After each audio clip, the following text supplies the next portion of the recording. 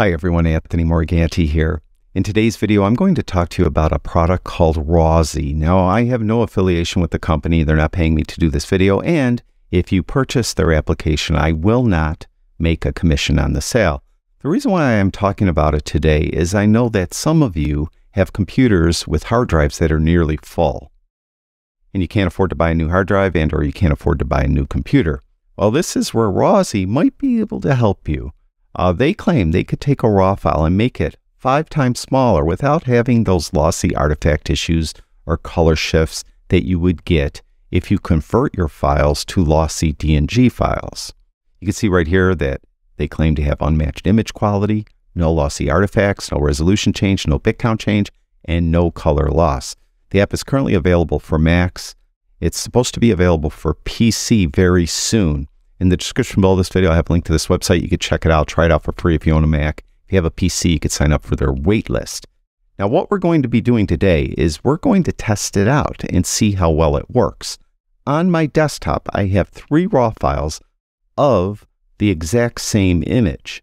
The first one is the Nikon RAW file, the .nef file right out of camera. No editing has been done on it at all. It is 63.9 megabytes in size. Now, next to that, what I did was I put that in Lightroom and I exported it from Lightroom as a DNG file without any compression. And you could see that the DNG file is 56.3 megabytes in size. Then what I did is I took that same Nikon RAW file and I exported it from Lightroom using lossy compression. And you can see that one is 28 megabytes in size. So what we're going to do is we're going to take this original Nikon RAW file that is 63.9 megabytes in size and we're going to put it in Rawsie. Let it compress it, see how much smaller it makes it, and then we're going to compare it visually and see what it looks like compared to the other 3 RAW files. So let me close these down. What we're going to do is open up Rawsie, and Rawsie is built, right now at least, where you could use it with Lightroom directly, meaning you could load your Lightroom catalog in here and it will convert every image in your Lightroom catalog and repoint your Lightroom to the new images. What it does, it will not delete any of your original RAW files. It just puts them in a location that you choose. So you could do that if you have Lightroom, or if you don't use Lightroom and you just want to convert a bunch of images, you could do that as well without using a Lightroom catalog at all. And that's what I'm doing today. Actually, you can see right here, this side here, optimize Lightroom catalog folders. You could see locate the .lrcat file. That's a Lightroom catalog file. We're not doing that today. Optimize individual RAW files. Just drag a bunch of images in here and it will convert all of them at once. And I mentioned what we're going to do is we're going to take this original Nikon RAW file, the .nef file. We're going to put that in there. And you could do more than one. All right, I'm just doing one for this demonstration, but you could drag a whole folder of images in there. Let's say you use Luminar and you want to convert all those, that you have in your Luminar catalog. You could just get all those images and drag them in here. So I'm going to do full-size previews. All right, so we're going to do full-size previews. Now, if this image or this file I did drag in here is in my Lightroom catalog, I could tell it where my Lightroom catalog is, and then it will repoint the Lightroom catalog to the new file. Now, this isn't in my Lightroom catalog. At least I don't want Lightroom to point to this conversion, so I'm not going to click there. I'm going to save the compressed file to the desktop, and then the original file. Remember I said it doesn't delete or modify your original files in any way. It puts them in a folder. So I'm going to put that folder on my desktop. All right, so let's do it. Let's click start. Now, since I have a DNG file on here with the same name, it's prompting me, this file already exists. So let's rename it. All right, so it's just going to give it a -1, let it do its thing. And then when it's done, there it's done. See, all done. Wow, I saved 39 megabytes. All right, let's see what we got here. This is right here. Let me rename this. All right, I'm just going to call this Rawsie because that's the Rawsie DNG. This is the DNG that I converted in Lightroom to a DNG without compression. This is the DNG that has lossy compression from Lightroom. Then I mentioned it puts them in a folder. See, I called it users. Let's go in here. It's in Anthony. It's in my desktop. There it is. All right, there's the original RAW file. All right, so what we have is all three of these. Let's just take a quick gander at them.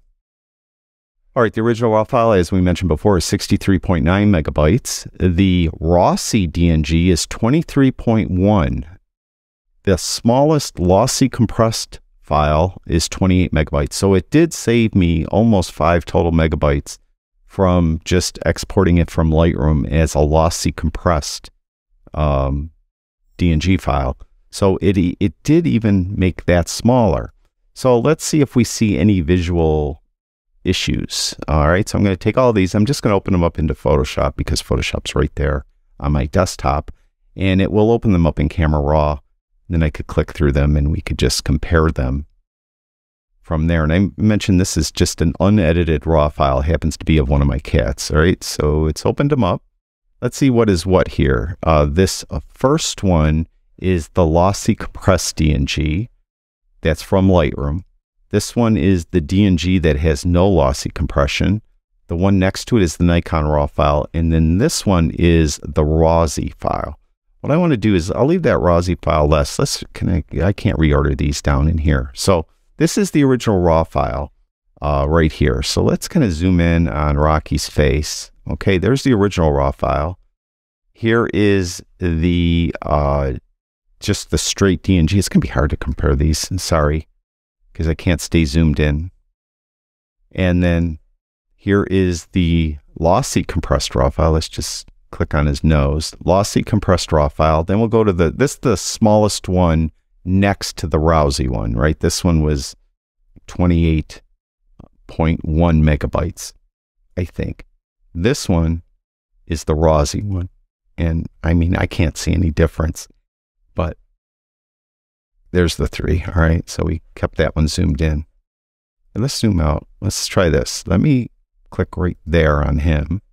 We'll go over here and click right there on him. And then go over here and click out again and click there on him. And go over here and we'll click there on him. Let's see if we could do this now. Okay, it's a little better. This first one is the lossy compressed DNG. So this is the one I exported out of Lightroom with lossy compression. The one next to it is the same image, but it was exported from Lightroom without lossy compression. This one right next to it is, again, the same image. It's the original raw file, no compression, no nothing, just the .nef file. And here's the Rawsie image right here. They're all the same exact resolution. Just the zooming is all kind of screwed up. There and there. So let me try again. There's, see if we can do that. That. And the original raw file. And the Rawsie file right there. Okay, the Rawsie file. Original raw file. The DNG with no lossy compression. The DNG with lossy compression. Let me do that again, maybe just in case somebody could see something, but they look identical to me. There's the Rawsie file right there. There's the original raw file. There is the DNG file exported from Lightroom without any Rawsie compression or any lossy compression. And there is the raw file exported from Lightroom with lossy compression. So that one was like 28 megabytes or so.